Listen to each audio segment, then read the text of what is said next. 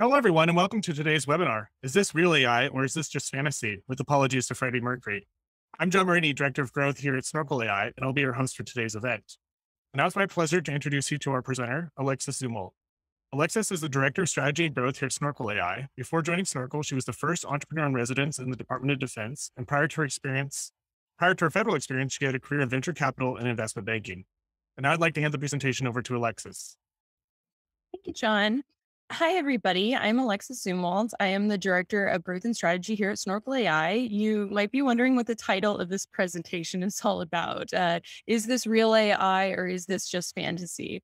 If you've ever been a part of a Slack conversation that went just a little too far, you're in good company today because this all started when a group of snorkelers who naturally are huge fans of the rock band Queen and Freddie Mercury's Bohemian Rhapsody decided to make a complete set of parody lyrics which describe our technology. When they found out I was presenting this webinar, they had the great idea to have me sing the entire song to you all with the parody. Now, I am no Freddie Mercury, and I informed them that there was no way I was going to be singing a parody of Bohemian Rhapsody on Snorkel Flow on the internet, which, as we all know, lives forever. But we compromised on me changing the title of the talk. I've also included the parody lyrics at the bottom of each slide. So if you're a Queen fan, feel free to hum along with me. So while I am no Freddie Mercury, I am an example of the types of non-technical subject matter experts that are able to use our product Snorkel Flow. Again, my name is Alexis Zumwalt. I'm the Director of Growth and Strategy here. Prior to that, I was the entrepreneur in residence at Army Futures Command. And before that, I was in investment banking and VC.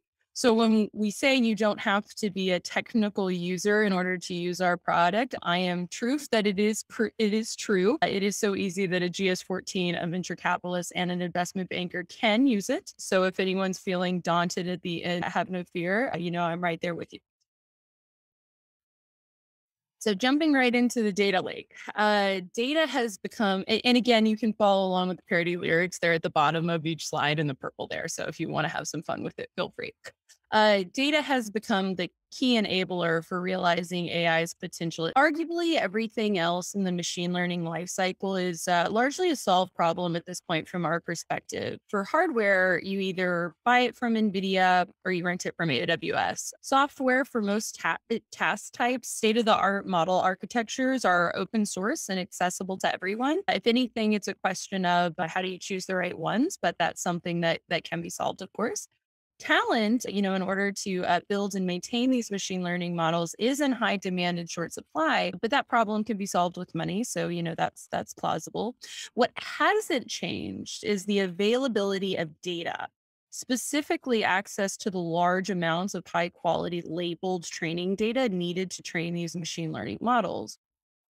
Here you can see the traditional manual approaches to labeling data. Right now, your options are primarily to A, have in-house subject matter experts label your data by hand, B, hire armies of vendors for months or even years to label that same data, or C, to outsource it to complete strangers on the internet.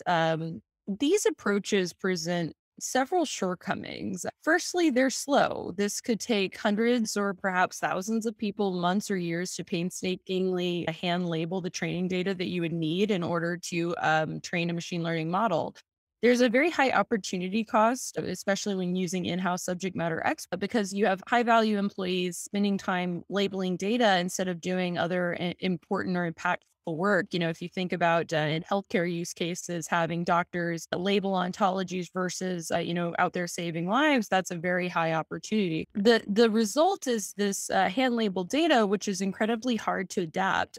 All of that hand labeled data needs to be thrown out if even the smallest thing changes in your mission or how you want to do things. So it can be very costly to just throw all of that away. These latter two options around vendors and outsourcing have huge privacy challenges. These options are almost absolute non-starters if your data is private, sensitive, or classified. This can cause major issues with spillage, as well as some other types of leakage that can happen with those types of data types. So that is where we come in. Instead of spending months or years of time and hundreds of thousands of dollars in labor, Our product, Snorkel Flow, enables you to label large amounts of complex data sets programmatically, which can be done in a matter of days, if not hours. In the literature, our approach is referred to as weak supervision to drive a programmatic labeling process. What that means is with Snorkel's approach, we enable you to take a very small team of subject matter experts and have them express their domain knowledge in a form of business logic that a machine can understand. We call these labeling functions, and I'll go a little bit more into that next. So here you see the overall process, and then I'll break down. By having subject matter, and here you have examples of the types of labeling functions that we're talking about. By having subject matter experts create labeling functions instead of labeling data directly, you're able to capture their unique domain knowledge in a way that codifies their understanding of the problem. So rather than having these experts label examples by hand, we have them create a handful of labeling functions. These labeling functions are then used to intelligently automate the task of labeling the data. Labeling functions are essentially ways for subject matter experts to say, this is how I would think about this problem if I was doing it myself. Something like I would look for X. I would then compare that to Y. After that, I would look it up in database Z. You're able to essentially write all of that down in a way that the machine can then understand. It all boils down to some form of business logic describing how they might label the data themselves, again, in a way that a machine can understand. The cool thing about these labeling functions is that they can conflict with one another. They don't have to be perfectly accurate. These are weak signals. They are a source of weak supervision. Labeling functions are often some form of basic rule or heuristic, so we assume they are going to be imperfect. By themselves, these would not be enough to label the data. Otherwise, you would need machine learning. But what they do provide is some amount of imperfect signal. In a process that looks a little bit like building a recommendation engine, we combine all of these labeling functions together to train a generative label model. That generative model can then be applied to label a large amount of unlabeled training data. This allows you to programmatically label large amounts of training data in a matter of minutes. So again, what we're doing is codifying subject matter experts' domain knowledge into labeling functions that are then used to create a generative label model to create that labeled training set to then drive the process forward. And the graph that you're seeing here kind of goes into that a little bit. So while those labeling functions don't cover everything on their own, we can use them to create that model that you see there in the middle that can go ahead and label stuff. And then you see the full, life cycle there on the other end.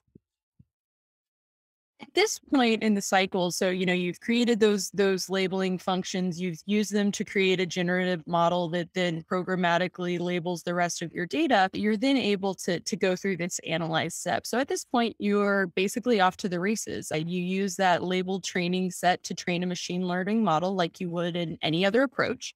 And then we provide a lot of feedback to that non-technical user on ways that they can iteratively improve things in another step through the cycle. This is designed to be a highly iterative process that you go through every 15 or 20 minutes, incrementally adding more subject matter expertise through those labeling functions every time that you go. You can't know how good these labeling functions are until you use them to label training data. And then you can't know how good that training data is until you use it to train a machine learning model and evaluate that model. The end result is that you get a production quality machine learning model that is as good, if not significantly better than the traditional approach in a fraction of the time and effort required if you were to label the data by hand. An additional result that you get with this approach is that we have a highly iterative process, so it's easily adaptable. Something will always change. And with this approach, you can easily go back through this process quickly to reflect the change all the way back to the data you labeled. So, let's say there's a change in your mission or your use case or how you want to deploy this model. You can go all the way back to those labeling functions, run yourself through this process again, just in a matter of minutes or hours. And then all of that data is relabeled with your new use case in mind. So meant to be a highly iterative process that can change, along with your business. The result is that AI development evolves from a one-shot exercise to a continuous improvement process. We want this loop to be iterative and to grow along with the changes in your business and your machine learning needs.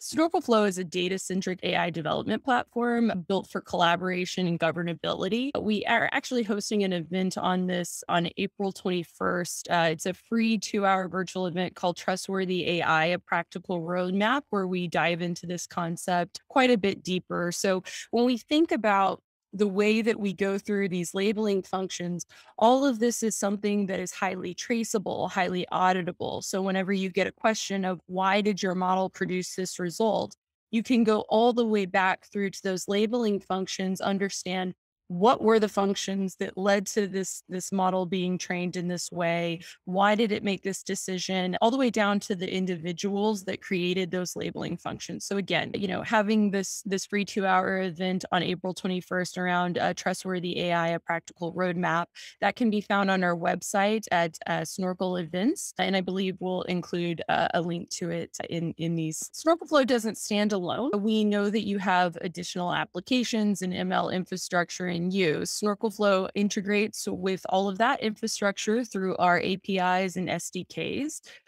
This includes being able to deploy on infrastructures of your choice, whether it's on premises, a public cloud, private cloud, or even us hosting Snorkel Flow for you.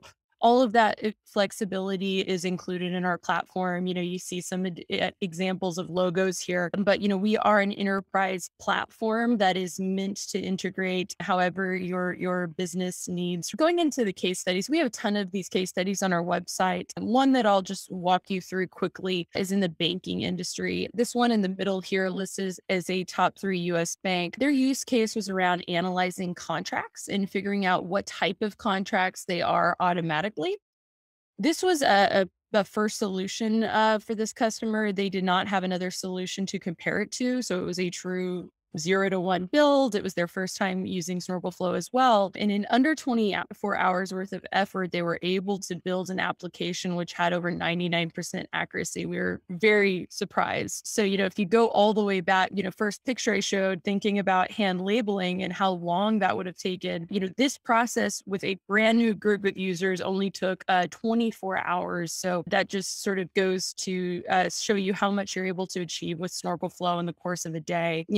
For this user, it turns out that the use case they were solving for is a very easy problem for machine learning. The hard part was getting the 250,000 labeled examples needed for the machine learning model to perform at its best. And when you're using that hand labeling approach, that is obviously challenging. But using Snorkel Flow and our programmatic labeling approach, they were able to do this very quickly. So just one of many examples. Like I said, there are more on our website, but I wanted to walk you through one that showed the example of an investment banker can use it, such as myself. And then just sort of wrapping up, Snorkel Flow is all about faster development with adaptable applications that sort of are able to work collaboratively with your workflows, all to drive high accuracy models that are auditable and, provide for privacy and safety in labeling data. So this approach is really thinking about how do we take one of the biggest bottlenecks in machine learning and make that something that is auditable, that's traceable, that's, easy to use, that you don't have to be a technical user to really understand. So that is a little bit about Snorkel Flow. With that, I will pause and take some questions. Thanks so much, Alexis. And as I mentioned before, you can ask any questions you have using the Zoom Q&A pane. So feel free to submit those while we're waiting for some audience questions. A common question we get asked, Alexis, is, can you tell me a little bit more about how Snorkel Flow and labeling functions help with trustworthy AI? You touched on it briefly. Yeah, absolutely. Thank you for that question, John. So trustworthy AI is, again, all about understanding if our machine learning model produces a result, how do we get to that result, especially if it is something that is unfair or equitable? How do we trace back why our model made that decision.